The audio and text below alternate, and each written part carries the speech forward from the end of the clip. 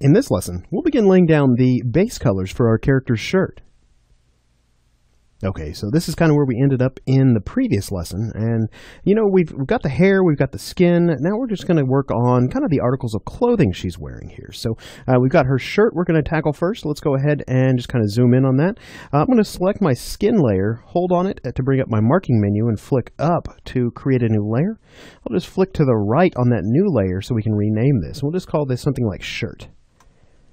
There we go. So now for the shirt, we already kind of set the color palette up here with the little thing that's in her hair. So that's kind of what we want to use. So coming in here just like we did before, let's experiment with some colors. And you'll notice that I've kind of cleared off the colors that we were kind of experimenting with on the sides. Oftentimes that'll build up and kind of become a distraction. So that's more of a pink. We're wanting more of a purple. So just kind of play with some of these until we find a color that we like. There we go. Let me go ahead and make that a little bit larger so I can see what that looks like when I drag it really quickly. Okay, I think this is probably the closest to what I'm looking for. So I'm going to come over here, and I've got my large extra broad nib selected here. So you can see that we're using that. Now I may change the slant on that a little bit so that I can go with the curvature of her shirt. So let me just kind of rotate that around. That should work okay. So I'm going to kind of start with her torso here. Let me shrink it down just a little bit. And I'm going to come in, and now it's probably a good idea before I start coloring this, let me go ahead and bring in my shadows and highlights layer so you can see kind of the planning out that I've done for the various variations in color tones. So thinking about that, I know that these areas over here and here are going to be shadows. So I can come in and fairly safely color those in. I'm going to drop the opacity on that shadows and highlights layer, and we're going to come back over here and just start to kind of layer this in. Now I am kind of working my strokes with the curvature of her shirt. Probably not going to matter too much initially, just for the simple fact that we're going to be covering this up so much. But matter of fact, I'm really honestly not even too concerned about staying in the lines at this point. And that should be fairly evident from what we've done so far. I'm going to change my slant a little bit here. A little bit more.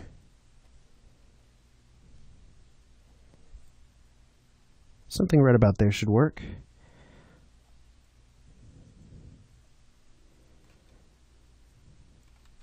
And we'll just kind of come in here just like so.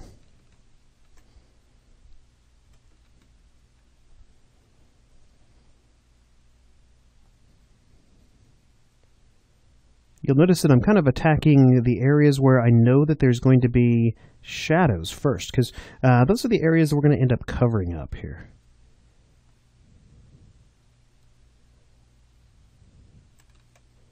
You see I drug my marker because I was holding my stylus a little bit lightly, and it caused the marker to skip. So just another little thing that you should be aware of.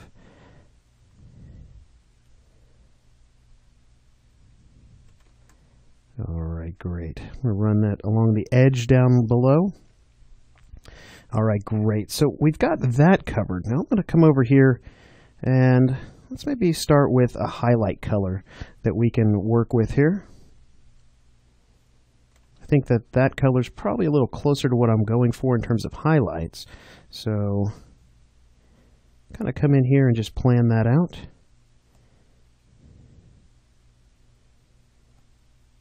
Not to say we can't come back in and adjust this information later.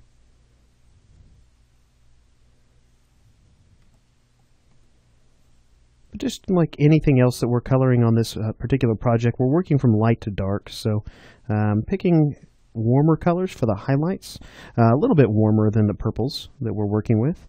Now, that's basic color theory if you don't understand the temperature of colors. So thinking about the color I'm selecting now, it's more of a red.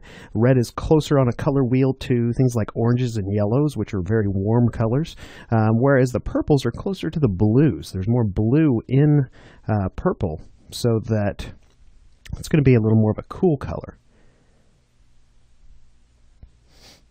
There we go. Come down here and just hit this area. All right, fantastic. So we've kind of mapped out the shadows and the highlights here. So let's go ahead and just dive in and see if we can't get a little bit darker. Let's see kind of what that looks like. That's kind of a warm color. You can see that's very warm. That's not too far off from what we were using there. Could probably come in with that one.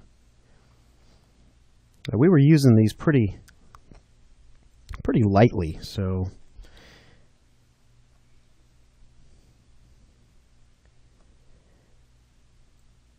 I may even rotate my canvas a bit. Get a little bit better angle on that.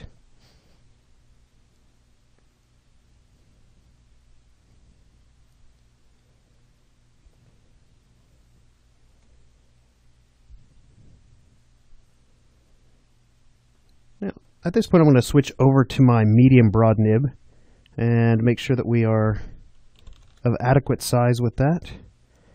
So I can come in and hit some of these areas in here. You can see that there are a number of different shadows that I penciled out on that shadows and highlights layer that we have to work with as far as kind of roadmaps, if you will. I'm going to come over and grab my eraser. I'm starting to bleed out quite a bit here. But again, not too concerned with this. We'll end up probably erasing over these edges quite a few more times. And we'll swap back, holding that S key. Let's get a little darker here.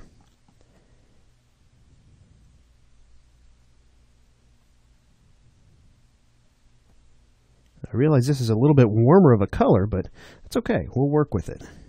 We can't go completely cool colors in this shirt. We've got warm shadows over here as well. They're just a little bit cooler.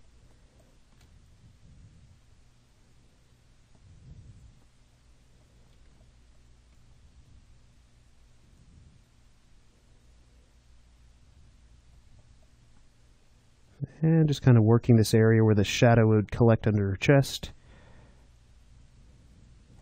I may need to actually come back in here and raise the opacity on my shadows and highlights.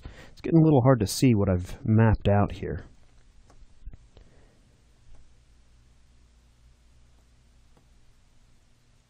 There we go. That's looking good. Now, after we're pretty confident in kind of the shadows that we've established, we can always hide that. Once we know that we've got a fairly solid base down, we can come in and hide that layer and get that out of our way. All right, great. So working our way along here, we're going to have a little bit of an edge there, kind of something we could always come in and use our colorless blender on, but I do have a highlight mapped out right there as well. So I want that to kind of softly roll around away from the camera.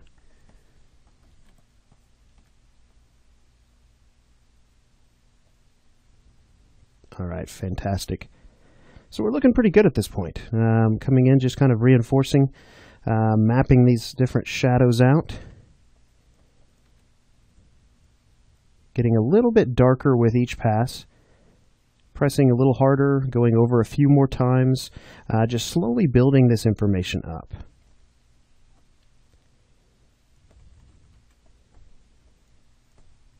And coming in here, kind of hitting on this area right here. Don't want to blend into these highlights, or don't want to bleed into these highlights rather too much.